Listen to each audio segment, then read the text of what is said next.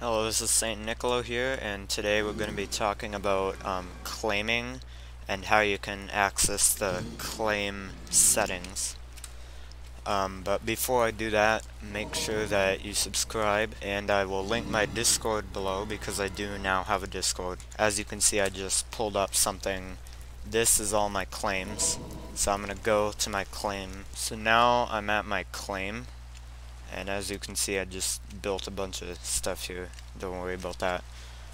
So basically, what you're going to do is go into claim list. And if you want to do settings on these, you can select one. So you can set mailbox. You can unclaim it, which will obviously unclaim it. You will not get your claim back if you unclaim it.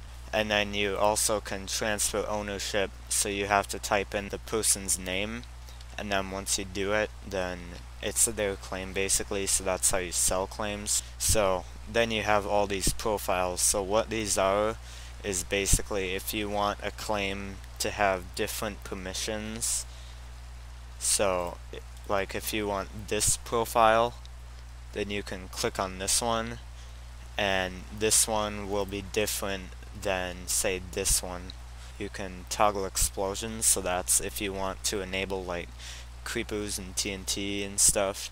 PvP, this is how people turn on PvP like that, is they can just click on all this and then click on that. And then these ranks are basically people that you trust. So when you do /trust, then you can type their name.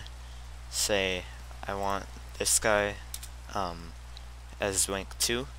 I'm obviously not going to do that because I don't recognize that person. You can also select profile particles.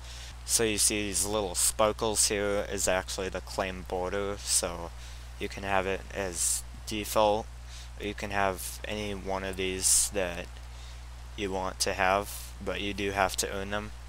So that's basically all I have for you today, so let me know if you want me to make another tutorial video.